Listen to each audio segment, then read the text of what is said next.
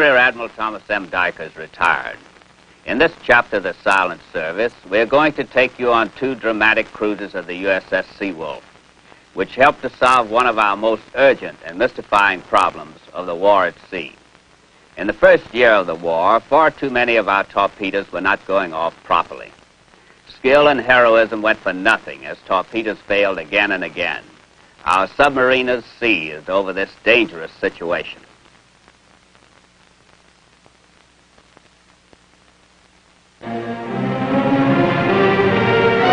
Lieutenant Commander Fred Warder of Grafton, West Virginia. Skipper of the United States submarine Seawolf. Executive Officer Lieutenant William DeRagan of Albany, New York. Early in 1942, Seawolf had opposed enemy landings near Bali and had panicked Japanese convoys. But Tokyo Rose had a different version of the affair as usual.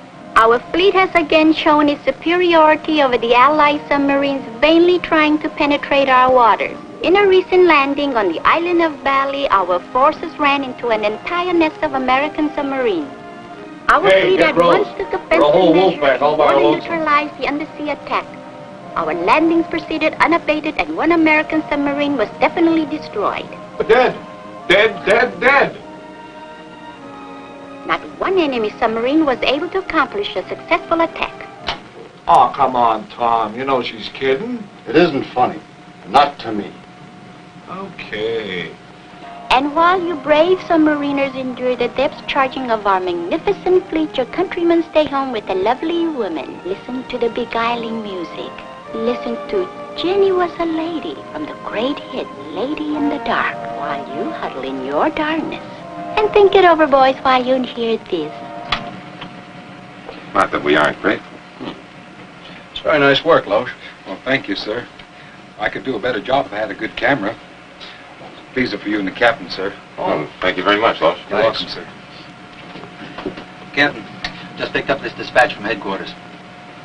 Your reconnaissance shows transports, destroyers, and cruisers en route to Lombok Straits.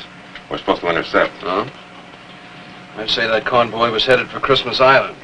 And it's phosphates the enemy is hurting for. Too bad, but we can't do a thing about it. We've been sunk. Haven't you heard? Oh.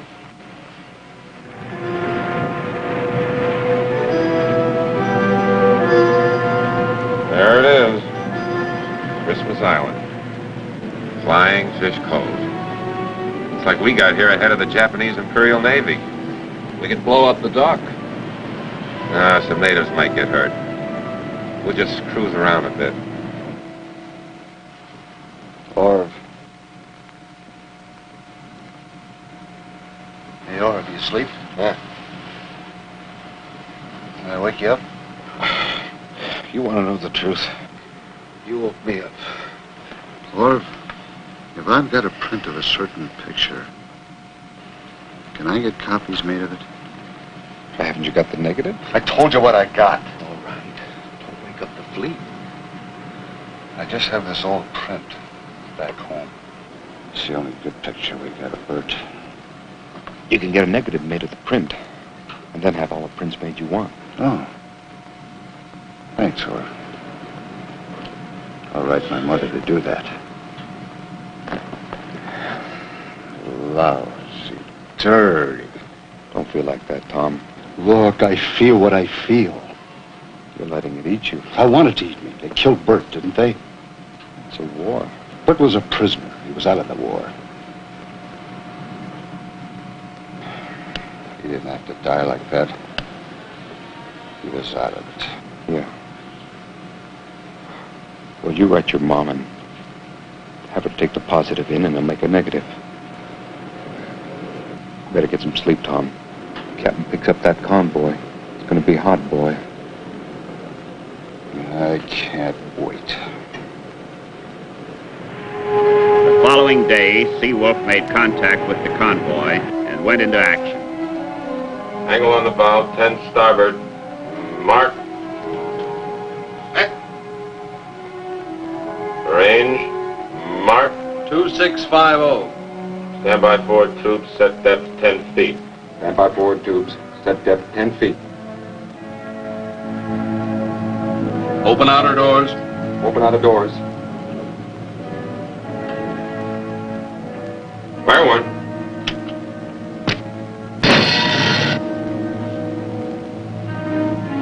Fire two. Fire two. Torpedoes running hot. Screws merging with target screws. Got her. Let's look at the damage.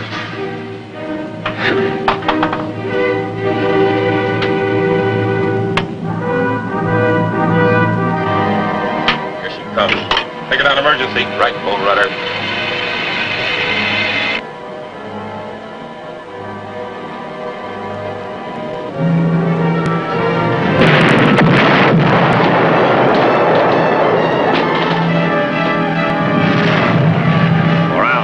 Seawolf endured a merciless depth charge, betrayed by her own torpedoes. All through March 31st into April 1st, the battle continued, Seawolf returning to attack the big convoy, undaunted. Captain Warder, watching his torpedoes, seemed to score hits on 3 separate ships, until at last contact was lost. The Battle of Christmas Island was over.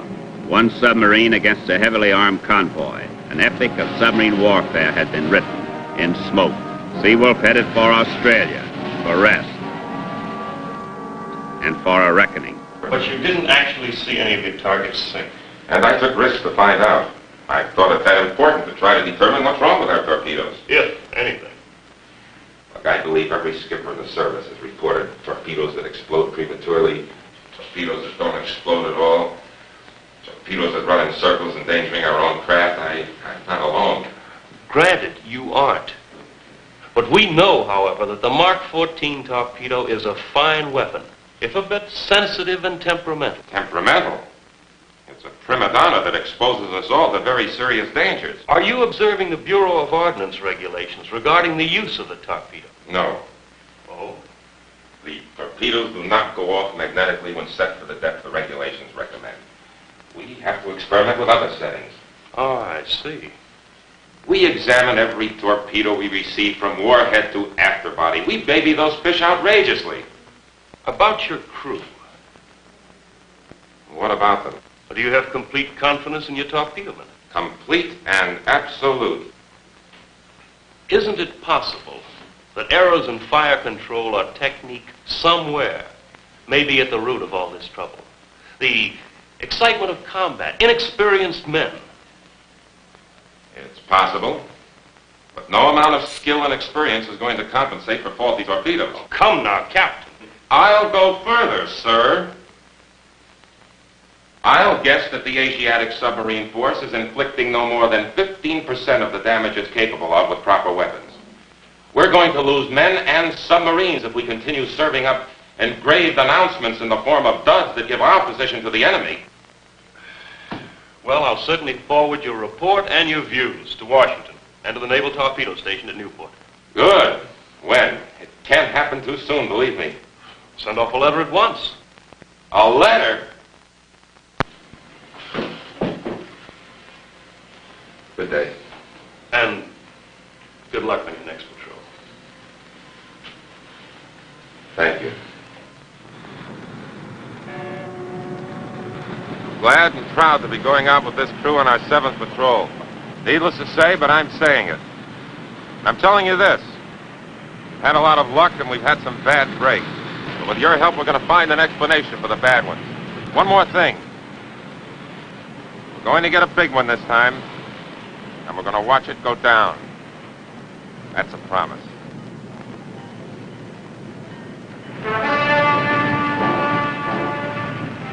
What are we supposed to do? Frisk any Japanese we find swimming for this here junk somebody heisted in Fremantle? Are they kidding? Watches, cameras, binoculars, small arms valued at $3,000 or more. Or less. All right, turn out your pockets. There'll be no questions asked, no embarrassment.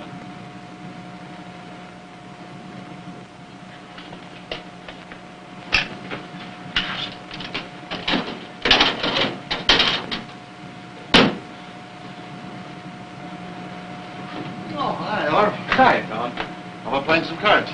Yeah, sure, fine. Oh, listen, let's use your deck. What's the difference? Well, yours aren't so broke up. All right.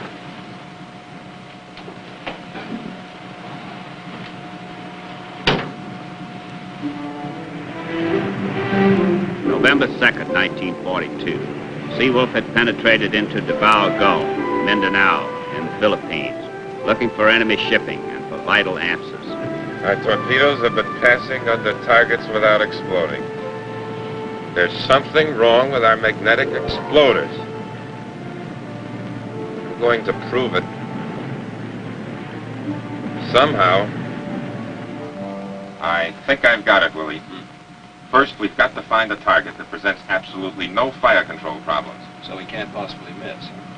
Second, the ship has to be in such a position that a miss will go on to explode beyond her, proving it ran straight.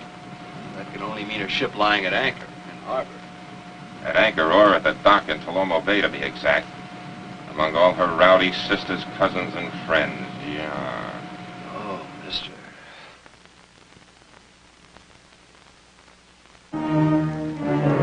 Dawn of November 2nd found Seawolf cruising cautiously towards Tolomo Bay and her perilous experiment.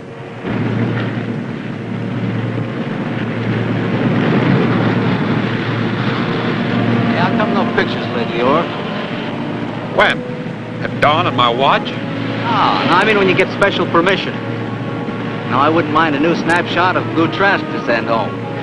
I'm Lou Trask, remember? I don't have my camera anymore. You don't have your camera. No, I must have lost it in Fremantle. Look, I know film is in short supply. I'll replace the film. Make it my business. Look, we're not on a pleasure cruise. All of a sudden, you're telling me what we are? Listen, buddy. Look, Lou, keep your watch. Got a proposition for you, chum. I'll keep my watch. You keep your film. Jeez. Out of a clear sky, ideal for snapshots. No camera, unquote. What's the gag, do you suppose? He wouldn't live without some kind of a camera. If he did lose his little camera in Fremantle, you mean to tell me he wouldn't get another one someplace? Who's he trying to con? I don't dig. Gil, Yeah. did you ever find that gold locket your wife sent you with her and her kids' pictures in it? Must be someplace in the ocean. Don't remind me. Dinky little silver penknife I used to have. Used to belong to my brother. Well, nobody cares about penknives anymore. Unless it belonged to your only brother, who happens to be dead now. I wonder whatever happened to it. What do you mean? You're kidding or something, aren't you? You're the one said Orv came aboard at night on your watch when he had Liberty and Fremantle. Yeah, but that's... Yeah, after that stuff got heisted in town. So anybody can lose something. Briscoe missed his fountain pen after that jab of Brannigan. Gold, wasn't it? Oh, now cut it out, fellas. Who'd be such a heel he'd heist some stuff? Low Bridge. Battle stations any time now. Anybody want to start a pool that says when? Orv, you wouldn't have seen a silver penknife of mine around, would you? You asked me that before. Well, we can comb the boat again, I suppose. Never mind. Oh, I know how much that penknife meant to you, Tom. Forget it. Come on, let's give it another whirl. I said forget it. Sure, Tom, All right.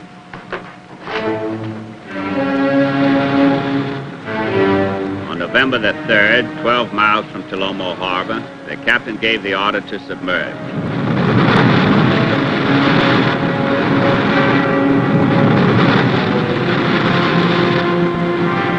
Cautiously, the Wolf felt out a channel clear of mines, and then pushed forward towards the teeming harbor. The answer to a submarine skipper's prayer. Made in the Orient. Motor ship, heavy guns aft, brand new and beautiful. She's a sitting duck.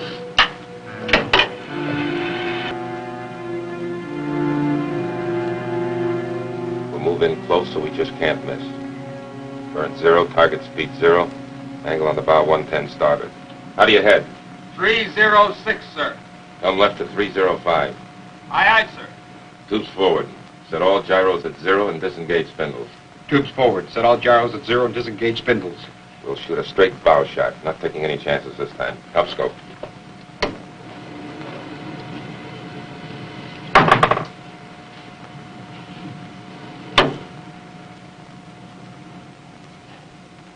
Range. Mark. 1350. All gyros set at 0, sir. Set depth 18 feet. Set depth 18 feet. Figure that baby draws about 20 feet, and allowing for our fish to run a little deeper than the setting, they ought to explode magnetically right underneath that maroon, right? Let's hope. Bow tubes ready, sir. Depth set 18 feet. Stand by forward. Stand by forward. Final observation and shoot. Final observation and shoot. Bearing. Mark. 0, 0, 0. Range. Mark.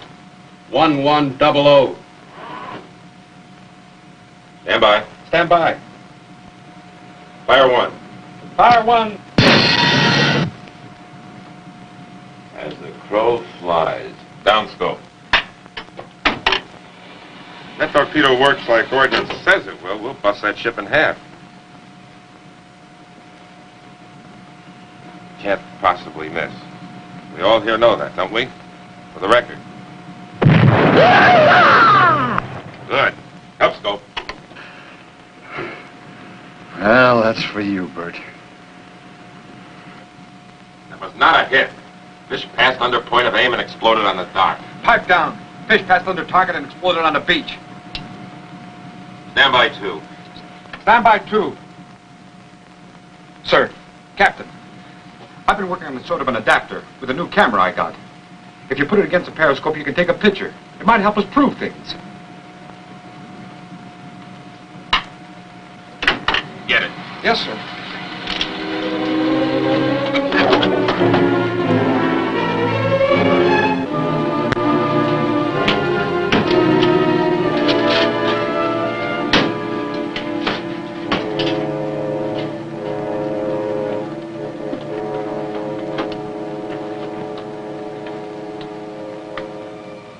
Number 2 at 0, depth set at 8 feet.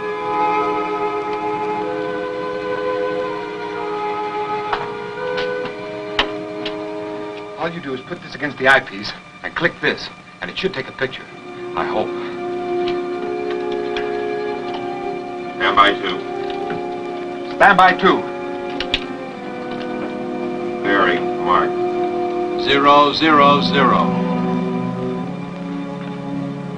Range. Mark. 950. Fire 2. Fire 2.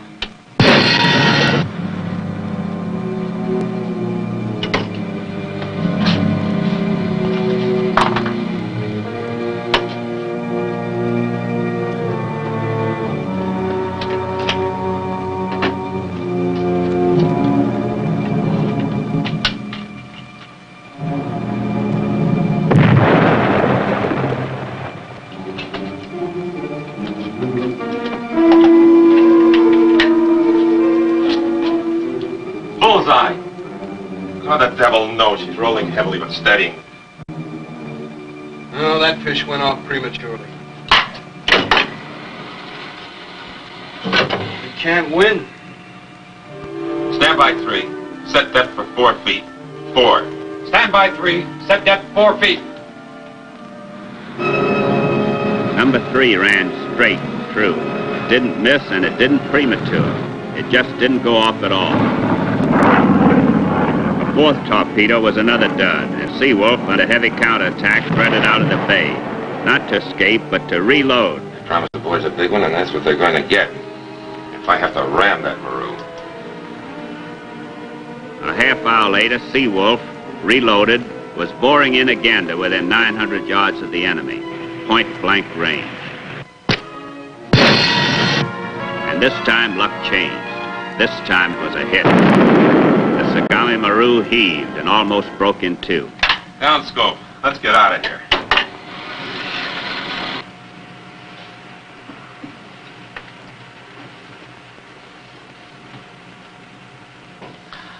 Why didn't you tell me you were saving that valuable film for the Thanksgiving game? What'd you want to hold out for? That's some camera you got, Orv.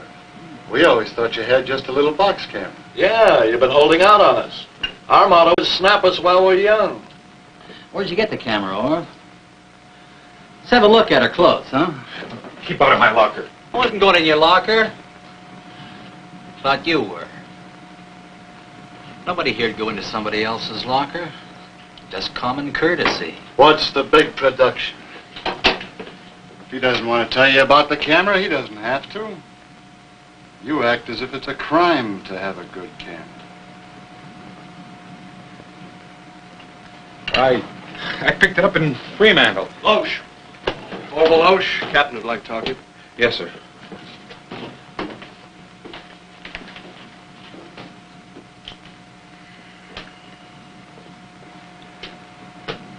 My pal.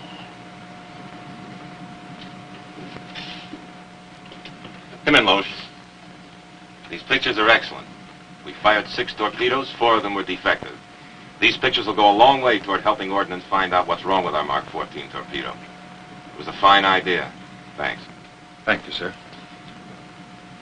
Is that all, sir? Well, that's all for now, yes. Fine camera you were using, wasn't it? What kind is it? Certainly isn't the one you've been using. No, sir. Well, I'd like to take a look at it. Yes, sir. I'm afraid I've a confession to make. I've been broke all my life. And I've been wanting a good camera for a long time. I get a big bang out of taking good pictures. You know, the day I had Liberty back in Fremantle... You didn't buy one of those cameras that was reported stolen in Fremantle. No, sir. I didn't buy any stolen cameras. Well? All right. I felt awful after I did it. You know, Tom Jessup's my best friend. And after his brother dying in a prison camp, well, after I did it, I realized what an insult it was to Tom and Bert. Well, that's Tom's brother, Bert. Well, I mean, here we are at war with Japan, and after all the harm they've done us, here I go and buy a Japanese camera.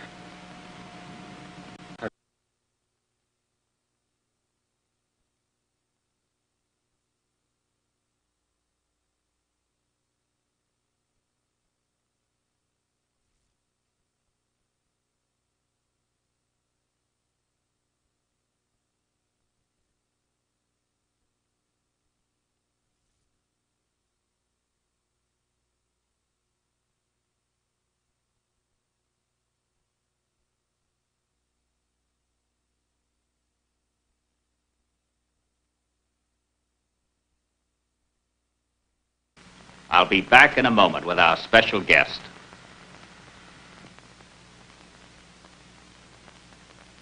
I'm very happy to present Rear Admiral Frederick B. Warder, Director of the Undersea Warfare Division and Commander of the Seawolf on the patrols you have just witnessed. Fred, you're one of those submariners who had the impossible task of trying to stop the initial Japanese onslaught against the southern islands. It must have been pretty rough going. Yes, there were a lot of times when we didn't know when or where we were going to find our next can of beans. Piling up your torpedo trouble on top of that was quite a load. Well, I wouldn't want anyone to get the impression that Seawolf fought the battle of the dubious torpedoes alone. Our photographs proved very valuable proof, but a lot of submarines took risks to get hits that didn't happen. Their reports caused quite a stir, both ashore and afloat. But once Ordnance had the proof, they began sending us the finest torpedoes that could be built. Yes, from then on, it was only a matter of time before Japanese sea power was completely shattered. Congratulations to you on your great contribution to that success. Thanks, Tom. Please be with us again when the Silent Service brings you another true and exciting submarine story. Take her down and on goodbye. Through the deep blue underneath the ocean, we'll control the ocean wide. From down, down underneath the sea, safe and forth we'll pass the word in the future yet to be. That we're safe as long as there's a submarine underneath the sea. So ring for knives and take her down, down, go down, down underneath the ocean.